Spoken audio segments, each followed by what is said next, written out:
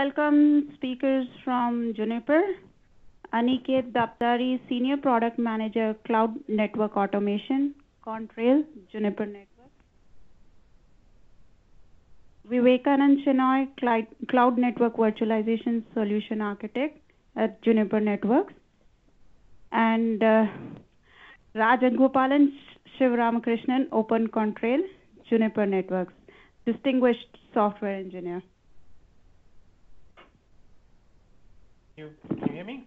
Okay, perfect. It's a great lineup of speakers, and we'd like to include in that. We are happy that we are included in this great lineup. So thanks to the organizers, and thank you all of you for attending. It's being shown, right? Full screen.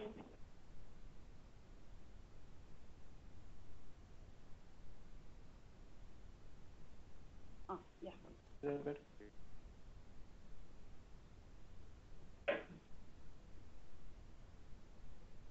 So what we are, we represent Juniper Networks, and what we are here to talk about is OpenContrail. Now, OpenContrail is this software solution for network virtualization, and in many ways, it's solving the problems it is solving is very similar to what Andromeda does in Google's public cloud. And towards the end of their presentation, I asked them the question whether I can take Andromeda and run it on premise. It's perfect that you can run Andromeda in their public cloud, but most often people will have some on-premise private cloud, right? And so it would be ideal if I'm using Google's public cloud that I'm able to run the same kind of networking on-premise as well.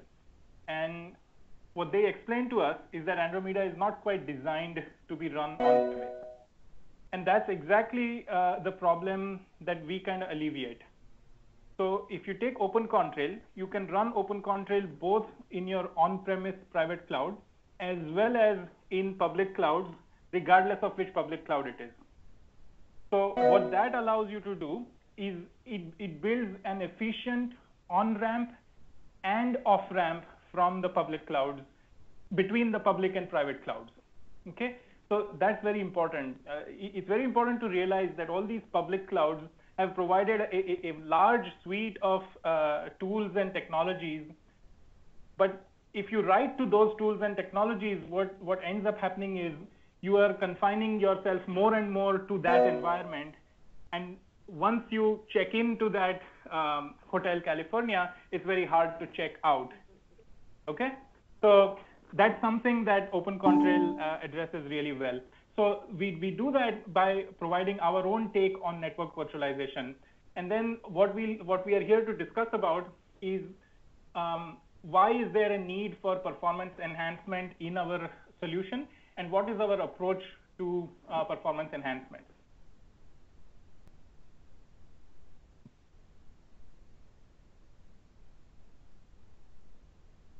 I'll just give some general background about Contrail. So Contrail was a startup that Juniper acquired sometime in 2012. And when Juniper acquired them, there was a wave of acquisitions. VMware acquired this company called Nicira. Cisco acquired this company called NCME Networks. Alcatel-Lucent acquired this company called Nuage Systems, or Nuage Networks.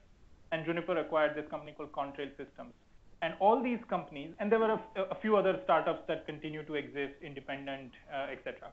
And all these companies were trying to solve network virtualization or software-defined networking and had their own take. And Contrail was an acquisition in a similar space. And the founders of Contrail, the people who started the company Contrail, they had spent some time first at Juniper building our first line of switches. And even before that, they had written some of our very foundational building blocks like BGP, MPLS, etc., IP-VPNs, etc.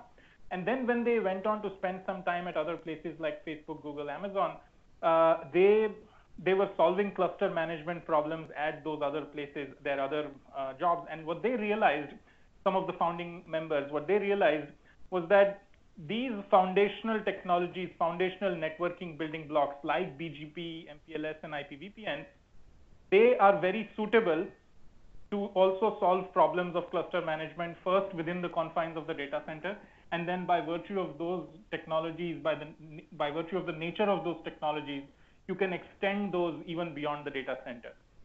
That's exactly the point I made at the beginning of this talk, that you can seamlessly extend your network infrastructure beyond your on-premise data center, across the WAN, all the way to the public cloud, or to other data centers that you might have.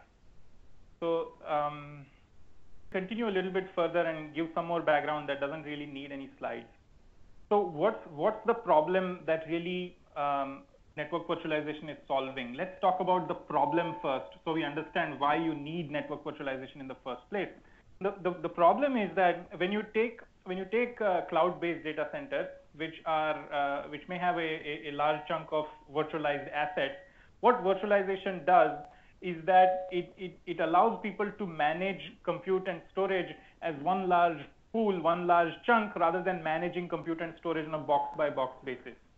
Now, in such an environment, the consumption of infrastructure is automated, self-service, and therefore the consumers of infrastructure become tenants of infrastructure, become tenants of the cloud data center.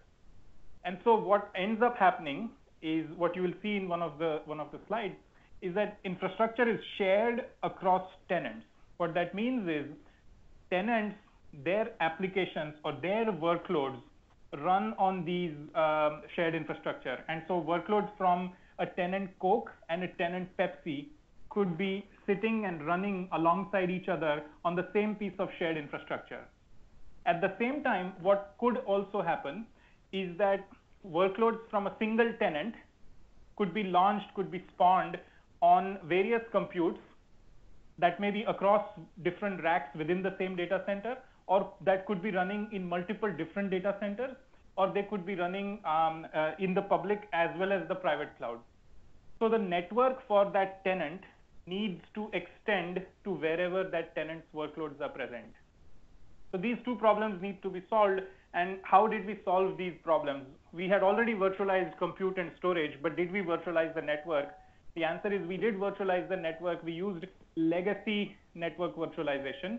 We used VLANs, virtual local area networks, VLANs, legacy approach to network virtualization. In this, when you use this legacy approach to network virtualization, when a new tenant comes in, you have to carve out a VLAN for that new tenant. And that new VLAN, carving out that new VLAN itself, is a very cumbersome process. You have to go through ticketing and change management and several layers of approval, and then you identify a VLAN to be allocated to that tenant.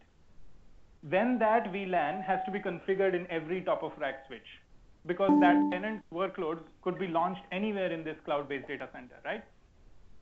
Then associated with this tenant are a bunch of ACLs or security policies. Those two have to be configured in every top of rack switch, because that tenant's workloads could be launched anywhere. So what you're doing is you're storing a lot of state associated with tenants in your physical infrastructure, in your switches. And when you are configuring switches, you have to, make the configuration. So you have to go through commits, and when the tenant goes away, all that state corresponding to the tenant has to be taken away. So you're doing commits and rollbacks back and forth. So there's a lot of churn in your physical infrastructure.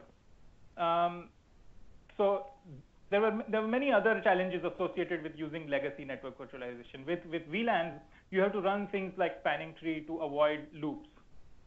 And in cloud-based data centers, you want all the bandwidth that's available to you. You want every bit of bandwidth that's available to you, not prune away links because you want to avoid loops. Further, with VLANs, you are confined to 4,095 number of tenants. And in cloud-based data centers, there are far too many tenants, far greater than 4,095. So all these were challenges associated with using legacy network virtualization, and we needed a new approach to network virtualization. So we'll see, when the slide comes up, we'll see what our approach to network virtualization was.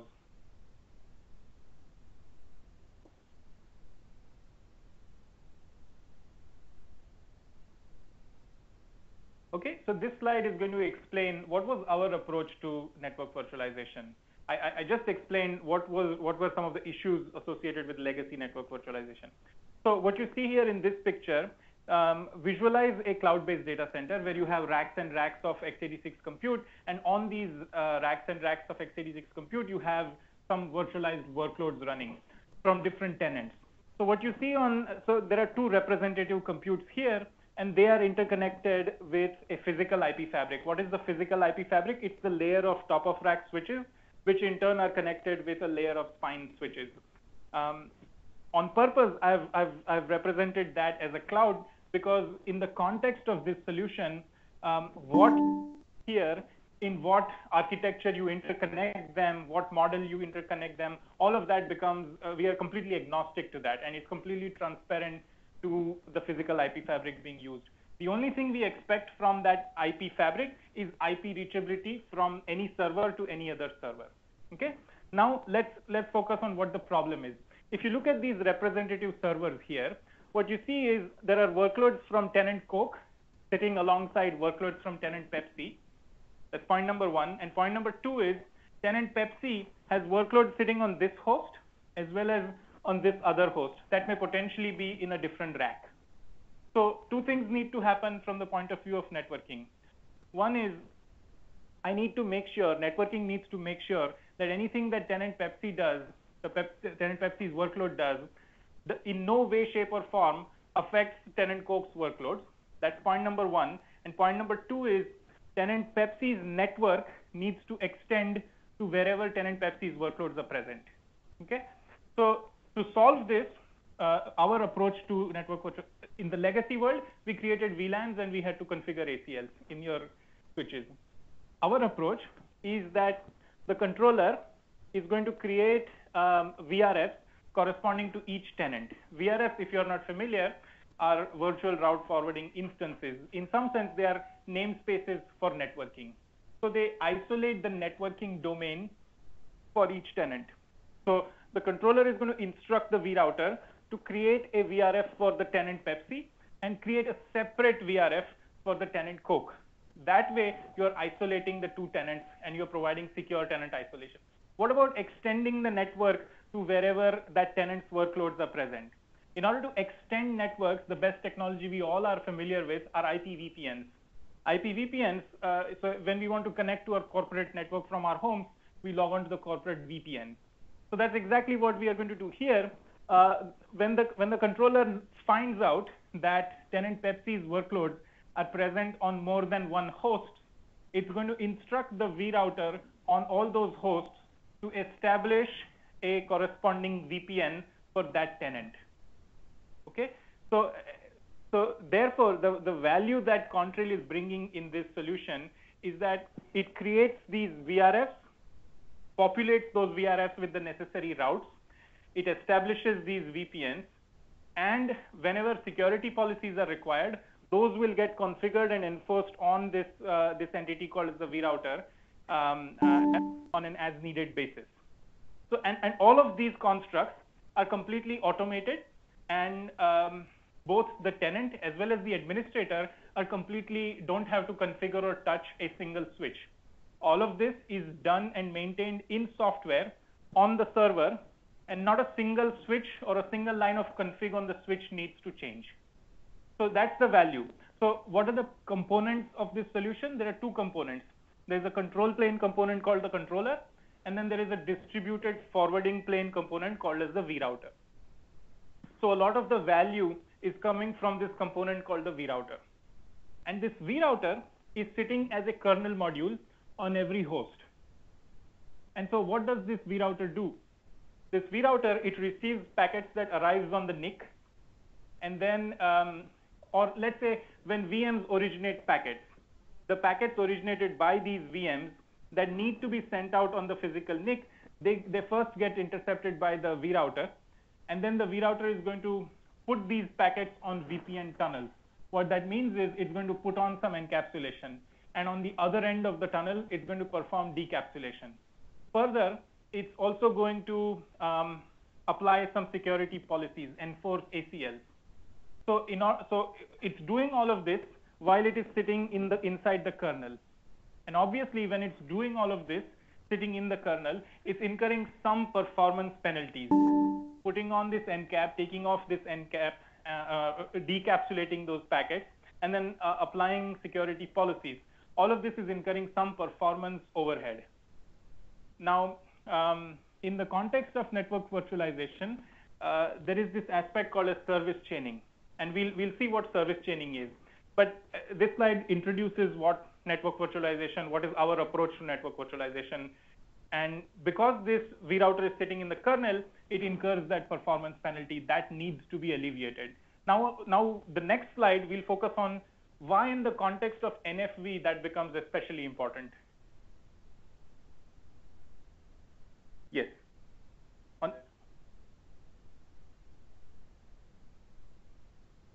No. The person who owns the infrastructure, they will run some tooling that will install the vRouter on every host. The tooling is provided by us. We provide this solution, and we provide the tooling that will install the necessary components in the necessary boxes.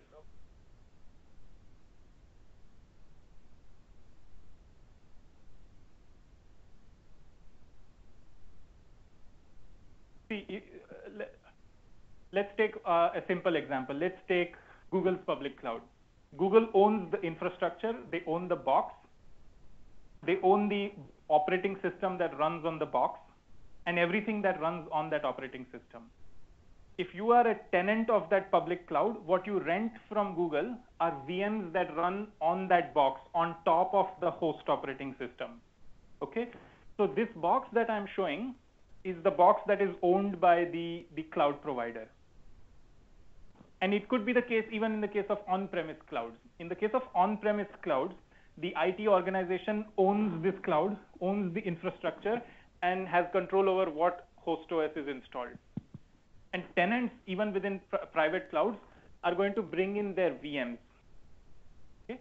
So therefore, the cloud provider has control over what software gets installed. The cloud provider gets the tooling from us, and the tooling is going to make sure that these components are installed. So this slide explains why there is need for performance enhancement. The next slide we'll talk about. So there's a question on the bridge. Why don't we take questions a little bit later? Yeah.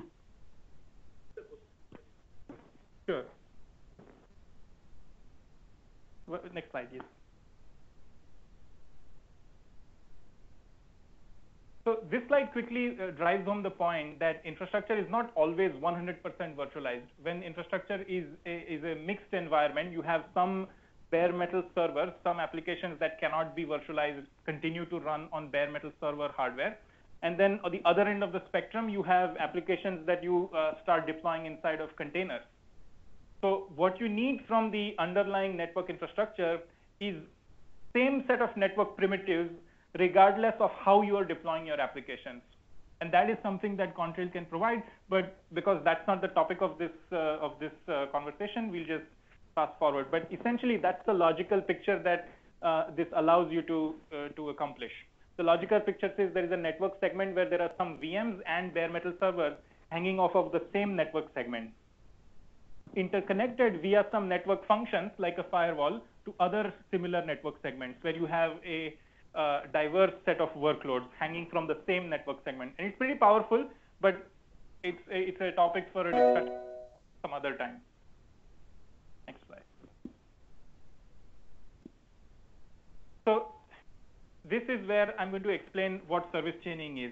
But to explain that, I'll quickly explain what the fundamental unit of network virtualization is this entity called as a virtual network. And what is a virtual network? It's a closed user group, and all members of this closed user group are considered trusted peers of each other. And any communication within the members of that closed user group is permitted by default.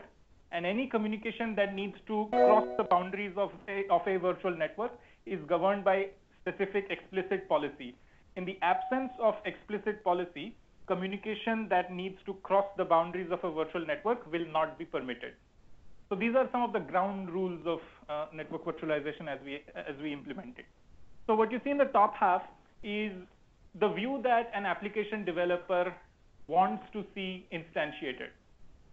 So the application developer is deploying a popular 3-tier web application. So it has a web front end, a caching middle tier, a database backend. So what the application developer wants from the infrastructure, without worrying about how it gets implemented, is that each app tier is isolated in a segment of its own. So the green network corresponds to the front end, the blue network corresponds to the caching tier, and the yellow network corresponds to the database tier. Now it's a web application, so I want to make sure that the web front end does not communicate straight to the database. It always should go through the caching tier, and to the caching tier, only HTTP traffic should be permitted. It's a web application, so I don't want to permit any other kind of traffic. And if there is a cache miss and traffic needs to hit the database, then I want to make sure it gets sent through a firewall. So this is what the application developer wants to see instantiated. How it gets implemented in the physical world is this diagram. So we'll skip to this part where the developer has specified a workflow that if traffic needs to hit the database, I want to make sure it goes through a firewall. Now, the caching VM, the database VM, and the firewall VM, they're all VMs, and they could be sitting on 3 completely different hosts. But it's the job of the controller and the vRouter to make sure that that path is actually adhered to, that path is actually followed. So when let's say B2, it constructs a packet with source equal to B2 and destination equal to Y3 and sends that packet out. The vRouter, it's the default gateway for all that traffic, so it receives such a packet. And because this policy exists, it will already have been configured with a route that says if source is blue and destination is yellow, then the next hop is actually the firewall VM's interface.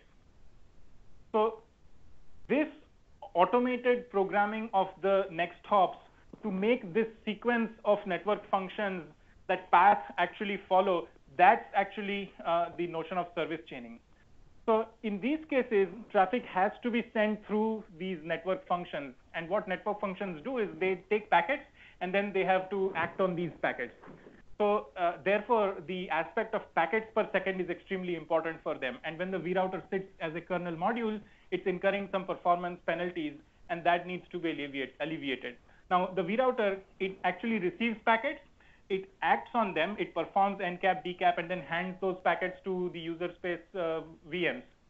So that's why it becomes especially interesting if you want to use technologies such as DPDK.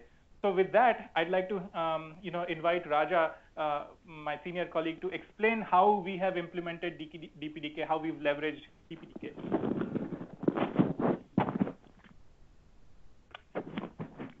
So just to add, Raja is also one of the Intel software innovators. We are honored to have him.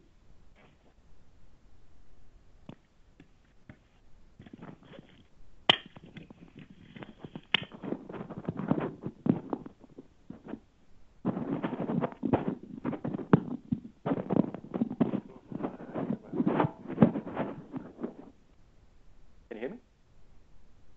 So my name is Raja Sivaramakrishnan. I'm a software engineer at Juniper Networks. So as Aniket mentioned, Contrail is a network virtualization product. So it allows you to create virtual networks. And you can do this without having to configure the physical infrastructure in any way. So you can provision new tenants, new applications without configuring VLANs, security policies on the switches, nothing on the servers, things like that. And the way we do that is using overlay networking. So from the compute servers, we have overlay tunnels to other servers, and we support MPLS over GRE, MPLS over UDP, VXLAN. And one of our goals was that we didn't want to invent any new protocols or new encapsulations. So our goal was to make it everything based on standards, and that's why we picked MPLS over GRE, which is popularly used in L3 VPN.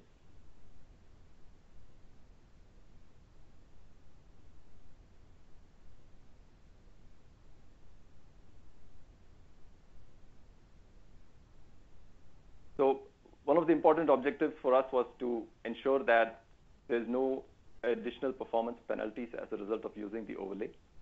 So what I'll talk about today is where we started and what were the changes that we have made from the time we started, which was about 4 years ago. So at the beginning, we had a kernel module. So we have the vRouter, which is the virtual router, which runs inside the host kernel on the servers. And on every server, we have a user space agent. So that is the vRouter host agent. And the vRouter agent is responsible for programming the forwarding plane. So things like interfaces, routes, next hops, flows, those are added by the vRouter agent into vRouter. And it does that using netlink system calls. There's also a Nova agent, which is the OpenStack component that runs on the compute node. And it's responsible for spawning and deleting VMs as necessary. Inside the VMs themselves, we have standard VirtIO front-end drivers. And packets to and from the VMs are handled by the vhost process, which is standard in Linux. And then it uses the tap interfaces to send packets to vRouter and also in the other direction. So the vRouter, when it's installed on a compute server, it takes over the physical interface. So every packet that comes in on the physical interface is handled by vRouter. Now, this may be an overlay packet, or it may not be an overlay packet. If it is an overlay packet, then vRouter looks at the MPLS label in the packet. And depending on what the label is, it decides which VM needs to see that packet. And if it's not an overlay packet, then it sends it to the host Linux networking stack. So when we started off, our throughput numbers were pretty low. So on a 10 gig link, we get about 1 gigabit per second. And then we made some changes. So for example, the vhost process that you see there, we could not use it because it only worked with Linux Bridge and OVS. So we had to make some changes to libvirt to enable the use of vhostnet with Ethernet type interfaces. And we also made vRouter use receive packet steering inside the Linux kernel. So that allows multiple CPU cores to be used to process packets. And we also enabled TCP segmentation and receive offload. So inside vRouter, we coalesce multiple packets that arrive on the network. So you can have 1500 byte TCP segments arriving on the wire inside an overlay tunnel. vRouter coalesces those packets into a large segment, and then it sends it to the VM. And similarly, the other direction, the VM can send a large 64K segment to vRouter. And then vRouter segments that in software, adds the overlay header out on the wire. And we had to do it in software because although some NICs are capable of doing TCP segmentation, not many NICs can do it with overlays. And even that with MPLS, there are very few NICs that can do it. So we had to do it in software. But the benefit of doing that is that the number of VM exits, the transitions from guest to host, are reduced by a lot. And that's what buys us the additional performance. So with those changes made, we are able to get line rate on a 10 gig link, TCP throughput. And on a 2 by 10 gig lag, we get about 16 or 17 gigabits per second. So that is good for an application that terminates TCP connections, something like a web server. But if you're in an NFV scenario, the more important consideration is how many packets per second can we process. And with the kernel mode vRouter, what we find is that between two VMs running on different servers, we're not able to get more than 500,000 packets per second. That's the maximum we can do. And the reason for that is the VM exits, which are very expensive. So every time you transition from a guest to the host, there's a huge overhead there. And because of that, you can only do 500,000 packets per second. So to address that problem, we chose to move to DPDK. So we'll take a look at that in the next slide.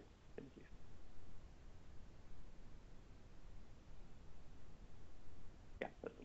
So this is a representation of vRouter running in user space when integrated with DPDK. So as you can see, there's no component inside the kernel anymore. And what used to run inside the kernel is now running in user space. So we have a process, which is the vRouter process here. And that process links with the DPDK library. It communicates with the vRouter host agent as before. But previously, it was netlink system calls. But now we have a TCP connection from the vRouter agent to vRouter. And the Nova agent functions just as it used to before. And inside the guest, we can have a standard socket-based application, or we can run a DPDK application inside the guest also. And we don't have tap interfaces anymore. We use the vhost user functionality inside QEMU, which was added a couple of years back. So the entire address space of the VM is mapped into the address space of the vRouter process. So if vRouter chooses to read packets from the VM or send packets to the VM, it's a memory copy from vRouter to the VM. So with these changes, if the VM is running a DPDK application too, we are able to process far more packets than we could before. So we've measured upwards of 12 million packets per second between a pair of VMs, whereas previously it was 500,000 packets per second. But one of the issues we hit with this was that our TCP throughput numbers were actually lower than what we could get with the kernel vRouter.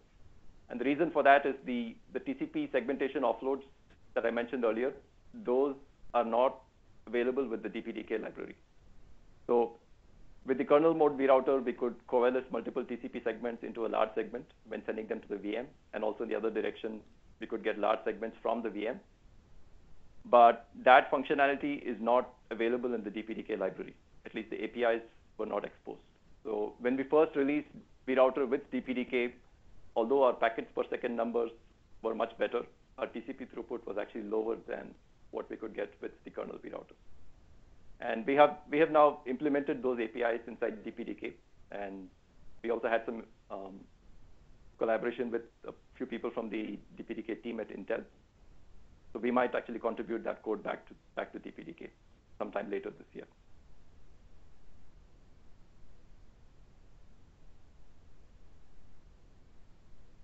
So this slide goes into a little bit of detail inside the vRouter process itself. So as you can see, we have multiple L cores or logical cores, and each L core is responsible for handling one queue on the NIC. And it looks at the vRouter forwarding tables, which are set up by the vRouter agent over this TCP connection that sets up the forwarding table. And we also have a thread which deals with setting up the memory maps that vRouter needs to copy packets to and from the VM. We also have a PKT0 interface, which is what vRouter uses to send packets to the vRouter agent. So this would be things like the first packet of a flow, for example. We trap that to the, or if the VM needs an address, it sends a DHCP request, we trap that to the vRouter agent. So those are done over the PKT0 interface.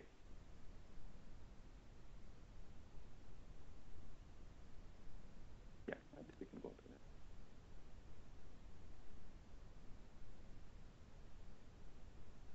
So this is a brief packet walkthrough. So for a packet that's coming in on the wire, so it hits one of the CPU cores that vRouter is using. And this is configurable. How many cores vRouter uses is configurable when you provision the cluster. So in this case, let's say an MPLS over GRE packet came in on the wire. It hits CPU core 0. And with GRE, the NICs are not capable of sending the packets to multiple queues. So the core that gets the packet then does a hash on the inner packet, and it sends it to one of three other cores, 1, 2, or 3. In this case, the packet is going from core 0 to core 1. And then core 1 does all the vRouter processing. So it decapsulates the packet, looks at the MPLS label, decides which VM the packet needs to go to, and then it copies the packet into the VM. We also support multi-queue VirtIO. So inside the VM, although this picture shows one queue, you could have multiple queues, and vRouter would pick one of the queues and send the packet to that queue based on the hash of the packet.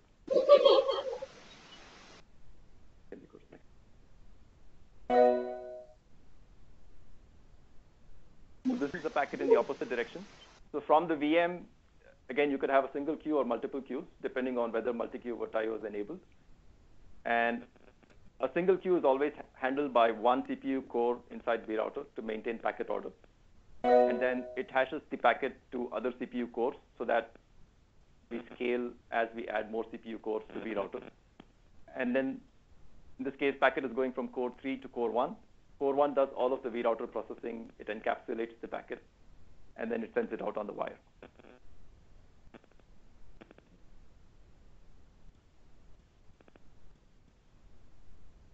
This is the performance that we see today. So like I mentioned, we could get line rate TCP throughput with the kernel vRouter, but it's only 500,000 packets per second.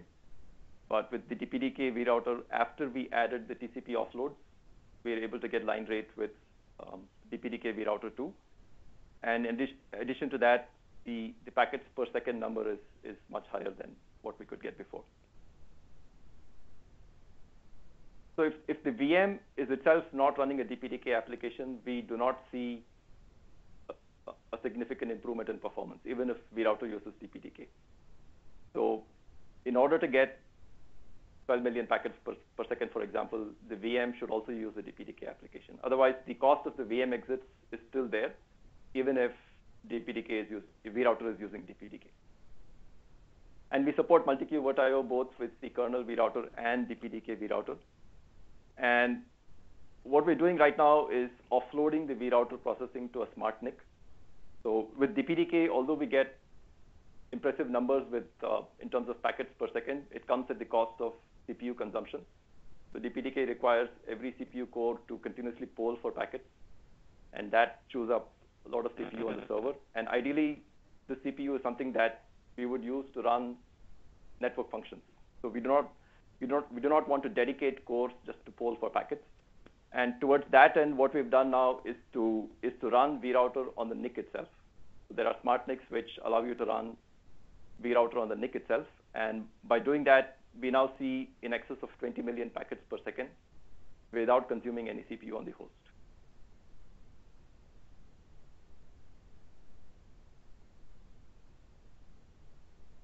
Last thing I want to mention is that we are an open source project. So OpenContrail.org is our website. We have a bunch of blogs there, and our source code is also over there. We do not have a separate open source product and a commercial product. The open source version is the commercial version. So I encourage all of you to go take a look at that. And if you have any feedback or comments, please share them with us.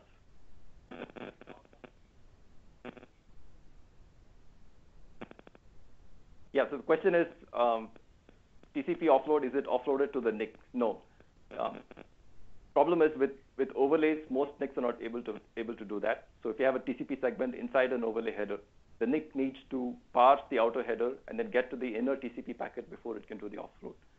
So most NICs are not able to do that. With VXLAN, some NICs can do it, but with MPLS, we're not aware of any NICs that can do that. So as a result, we do it in software. It's nothing on the NIC. What do you really mean by offload? So can you enumerate a bit on that? Yeah, sure. So if you did not have the offloads, the VM would send, let's say, a 1500 byte segment, and that's what would go on the wire after you add the overlay header. So what the offload allows you to do is to let the VM send a large segment, and then vRouter breaks that down into smaller segments based on the MTU on the wire. And the reason that helps is because it reduces the number of VM exits between the VM and vRouter.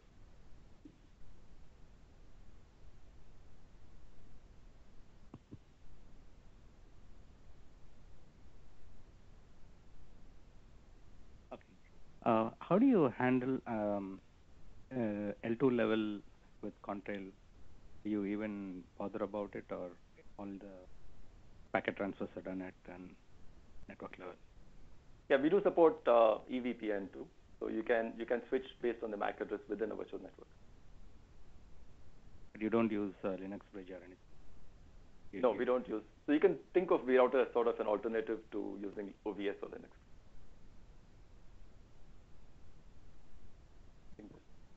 Do you have time? Or?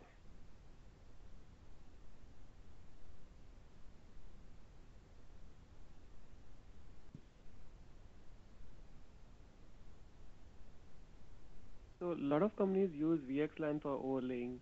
So why Contrail didn't choose VXLAN for overlay? So we also support VXLAN. But in addition to that, we also support MPLS because that's the standard technology used in L3 VPNs. And many service providers have already deployed L3 VPN. It's a sort of a natural extension to L3 VPN. But we do support VXLAN also. Thank you.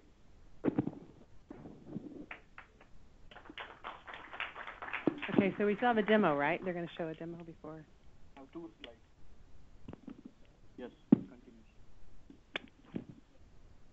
I have two slides. Two slides.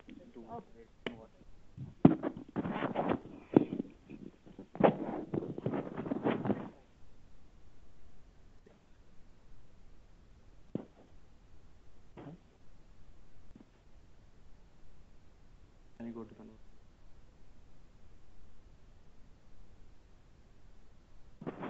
Hi. So before I go to so I have a quick demo after this. So before I go to the demo, I just want to, like Aniket, I think already touched up. I just want to kind of explain a bit more in detail.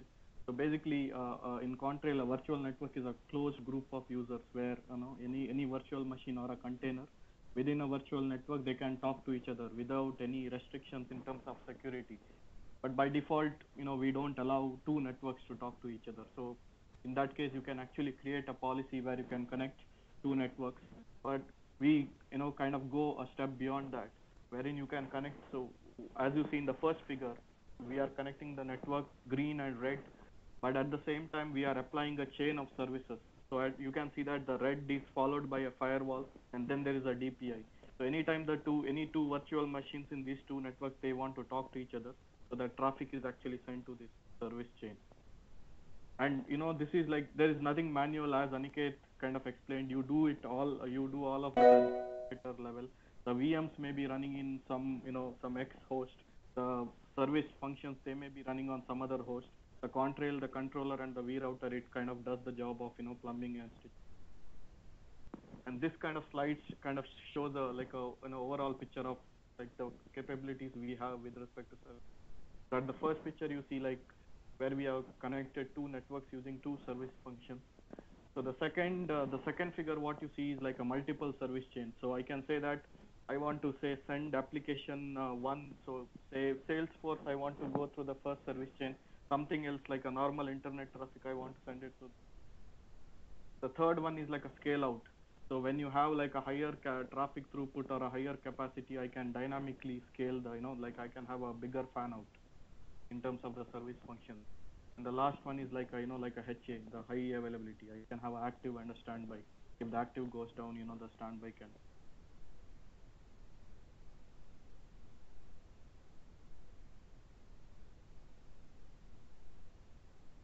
Okay, so this is going to be the demo topology.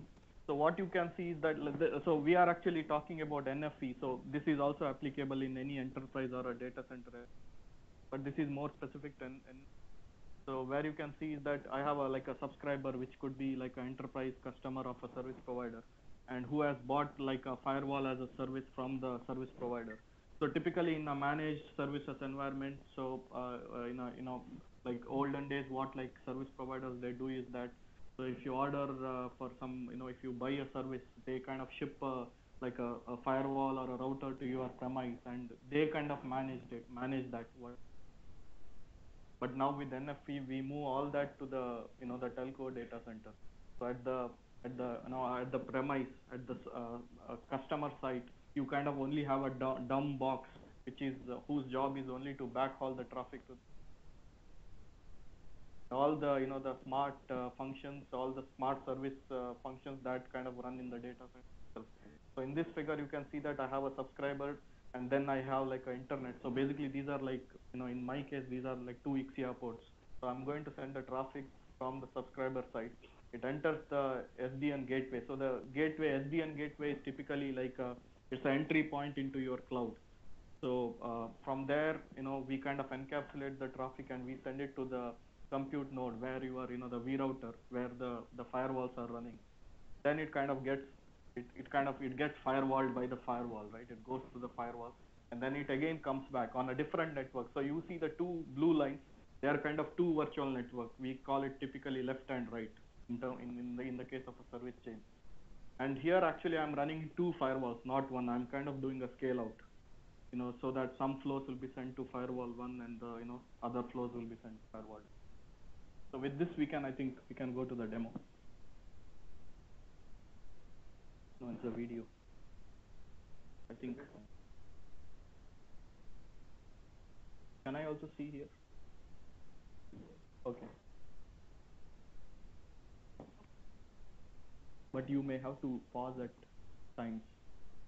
just press the space key. It will stop to explain.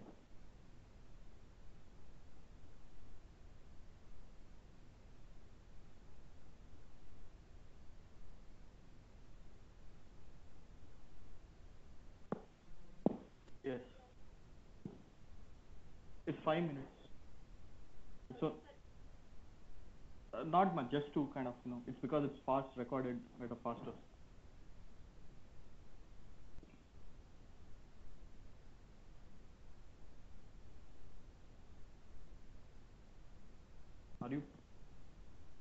Can you play it from the beginning?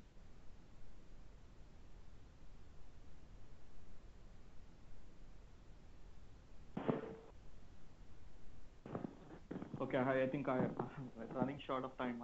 May have to go quickly over this. But we are, we are after the press. Have any questions?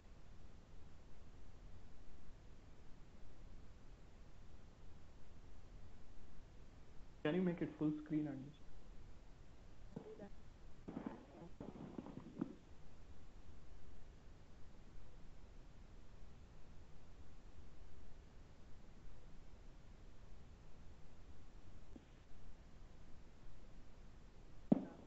Okay, I think it's here. It's okay here. Yeah. Jata, if you don't mind, can you start from the beginning?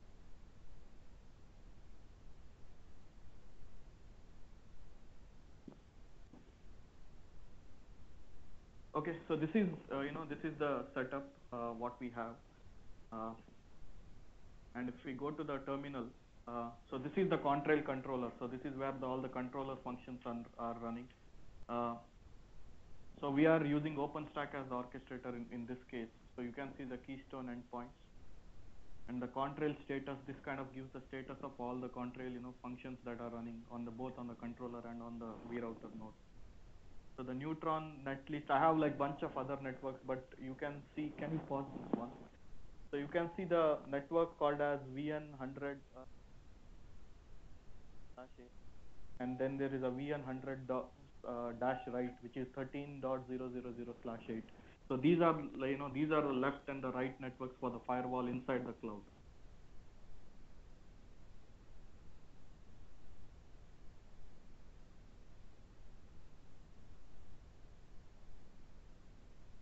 So these are the two Nova instances which kind of corresponds to my two firewalls. So you can also see the networks they are attached to. They are,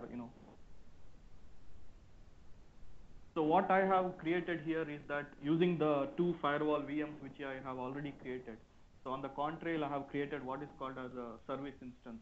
So you can see here that, so this service instance is called as perf VM1. You can see that both the VMs are listed here and their interfaces are added.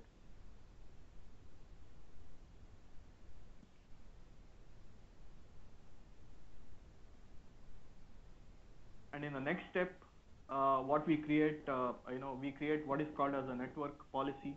Basically, this is the rule which defines, which are the networks they can, talk with. And in the process, what is the service we are going to apply? Pause. So here, if you see, you can go back a little bit and pause.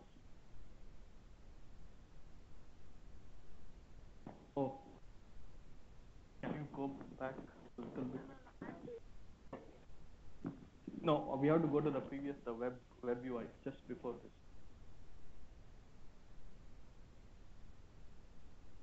Oh, it's already back. Okay, I think.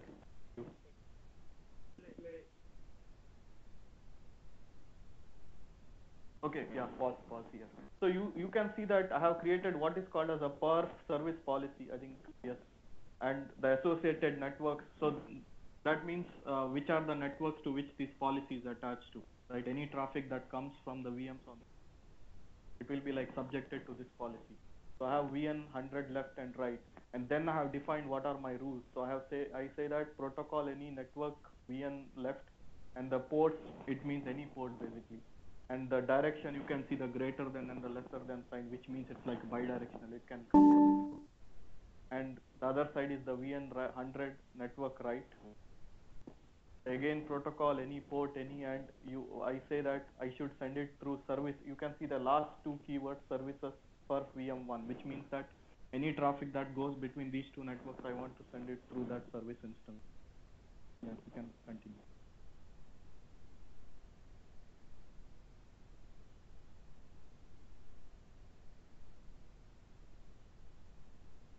this is the gateway, the MX gateway, which I said, which is the entry point. On the MX, the gateway router, we kind of create what is called as which is like a L3 VPN.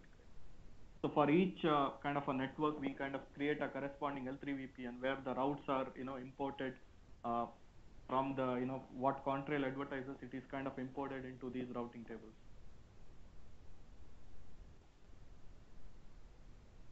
So as Aniket already mentioned, so we use BGP to kind of advertise, exchange route between the external world. That is in this case, that starts on this MX cloud. So you can see that I am learning the routing, the address prefix of the right network in the left network, and also in the vice versa through BGP. And the next hop, what you see 5.5.5.232, that is actually the the IP address of the hypervisor where the firewalls are running. Actually, that's the vRouter node.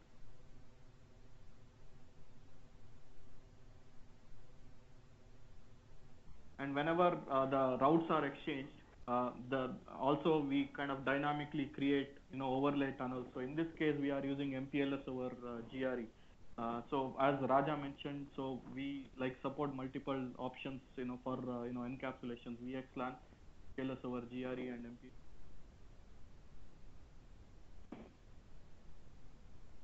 So I'm just going to so this from here we can see that we are starting traffic from both the ports, which corresponds to the subscriber and the internet.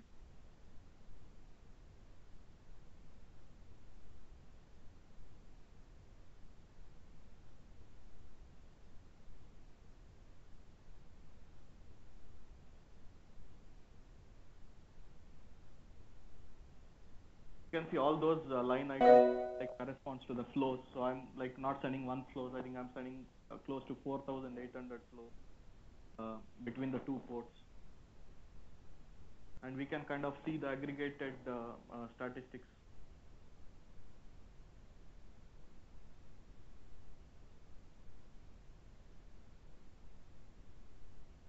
So if you can see there, the TX frame rate and the RX frame rate after that loss percentage. So by the way, it's not loss. It's kind of, there's some latency there. So we can see that it's 6 million in each direction. So basically this is aggregate of the traffic sent by both ports. So each port is actually sending 3 million in each direction. So it adds up to 6 million in each direction. I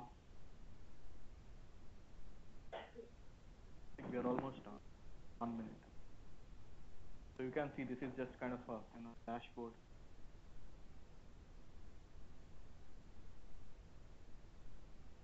And from here, if we quickly go to this is the vRouter. If we jump onto the vRouter where actually the VMs are running. So this kind of gives the flow. So flows, number of flows. So we have in total 4,800 flows.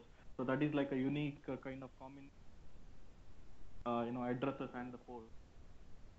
And this screen kind of gives the snapshot of the traffic, the rate. So Sujata, can you just pause here? This is the end. Oh, I think you paused when it kind of just became blank. I think. Okay, so you can see that at the first line, what you see physical 0. You can see the TX and the RX rate. So this is the real-time rate. It's like PPS. And you can see that it is both is showing as 6.2 million and 6.2 million. So that is the physics where the the packets, the encapsulated packets are entering and leaving the supervisor. And then you see at the last 4 lines, you see the tap interfaces, which corresponds to the left and the right interface of the 2 firewalls. Because we have 2 firewalls, we are doing in a scale-out fashion. So we have 4 instead of 2. And you can see that the 6 million is kind of evenly load balanced between these 2 firewalls.